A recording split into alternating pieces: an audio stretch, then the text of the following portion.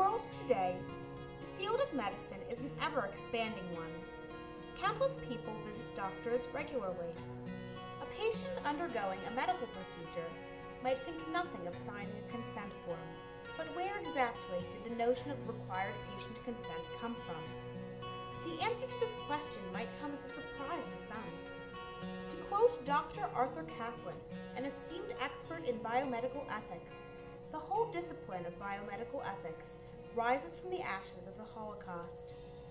Medical ethics as we know them developed as a result of the Nuremberg trials, sometimes referred to as the doctors' trials, a series of trials of war criminals following World War II.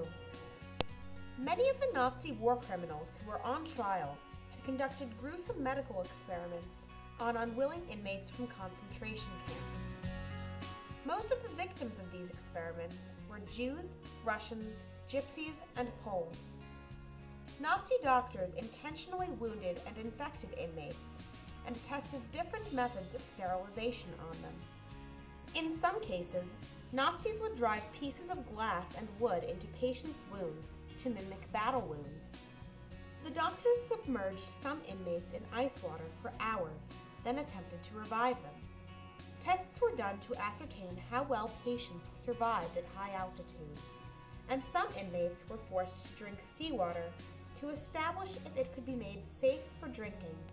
Other inmates were subject to brutal experiments in bone transplants and muscle regeneration. These horrific experiments were conducted without the consent of the inmates, many of whom were killed in the process. Following these and other war crimes of World War II, it was evident that the criminals needed to face repercussions. But how did the Allies reach an agreement on how to take action? Many options were discussed and considered, but the influence of one man in particular provided the impetus for the trials. That man was Associate Supreme Court Justice Robert H. Jackson from the United States. Robert H. Jackson played a major role in the formation of the International Military Tribunal and the trial of Nazi war criminals, eventually leading to the development of the Nuremberg Code. The International Military Tribunal was the judicial team formed by the Allied forces to try war criminals following World War II. An intelligent and well-respected orator, Jackson had been appointed by President Truman as chief prosecutor for the United States in the trials. In the summer of 1945, Jackson traveled through Germany to find a site for the trials and decided on the war-torn city of Nuremberg, a city where the Nazi Party had previously held rallies. The venue Jackson chose for the trials was a building known as the Palace of Justice, which was large enough to accommodate many people and could be renovated to serve as a courtroom fairly easily. The trials began a few months later, in November.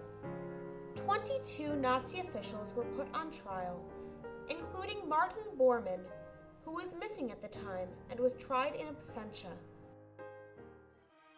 The Palace of Justice in Nuremberg, Germany, once the holy city of Nazism, becomes the setting of an epic event. Here, under the vigilant eyes of Allied military police, the 20 most important surviving members of the Hitler Gang go on trial. The attention of all the world is centered on this city and this scene.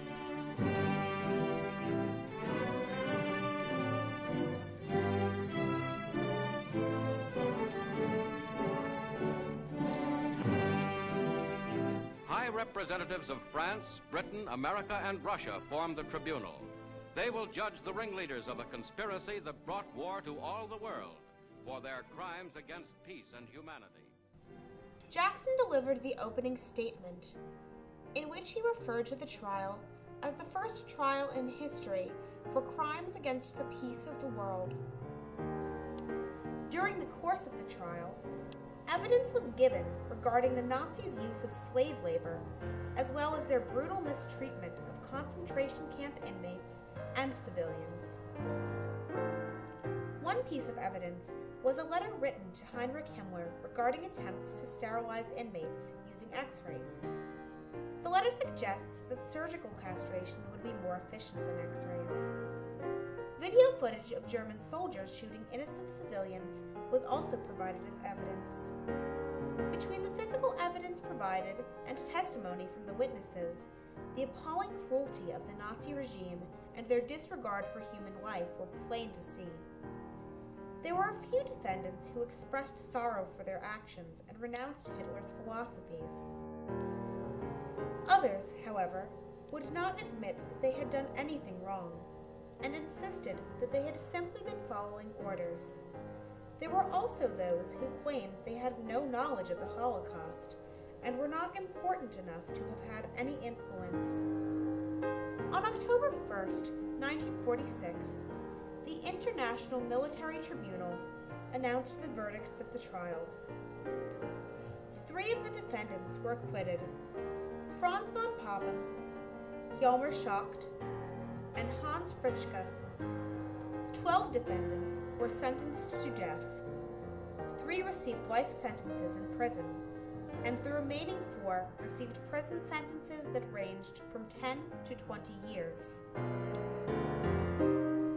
15 days later, on October 16th, the prisoners who received death sentences were executed.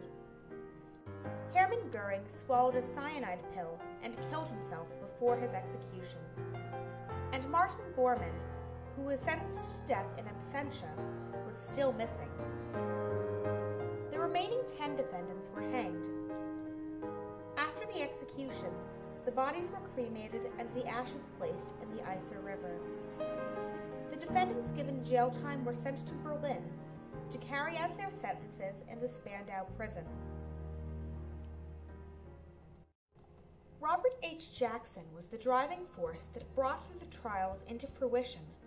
The Allied leaders had diverse opinions on how to punish war criminals, and there was dispute over which method to use. Through his determination and sound reason, Jackson was able to facilitate an agreement between the Allies.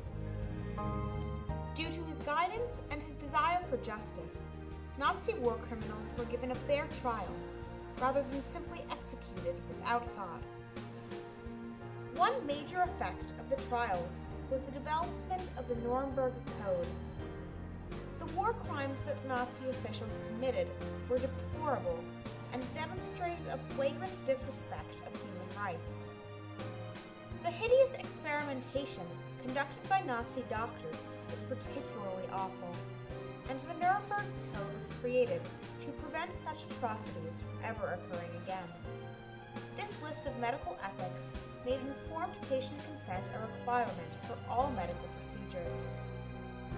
Although it was not actually law, but more like a list of suggestions, the Nuremberg Code did much to shape and inspire current rules of medical ethics, and its influence can be seen in standard regulations of biomedical ethics today.